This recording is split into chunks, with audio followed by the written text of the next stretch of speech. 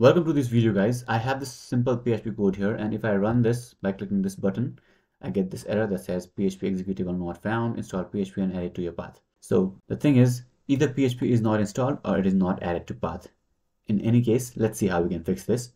First, go to this URL. I'll have this link in the description below, and scroll down here and click on Windows Downloads. Here you'll get a non-thread safe and a thread safe version. You can choose any one of these two, so I'll just click on non-thread safe version and it will be downloaded. So let's wait till this download is complete.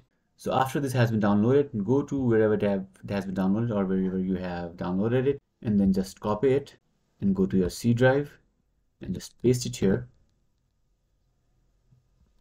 Now right click on this, click on extract all, and delete this front part because we don't want to make this name very confusing. It will just be PHP, and click on extract.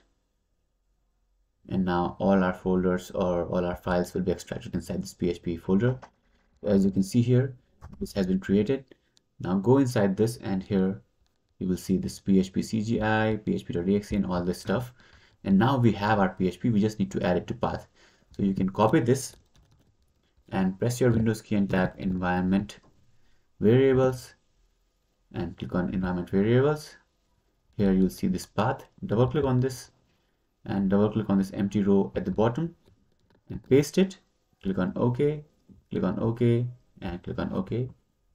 Now go to your VS Code and close this and open VS Code again. And now let's try to run this by clicking this here.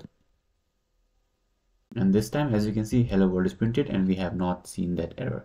So this is how you can fix PHP not found error. If you have any questions, let me know in the comments below.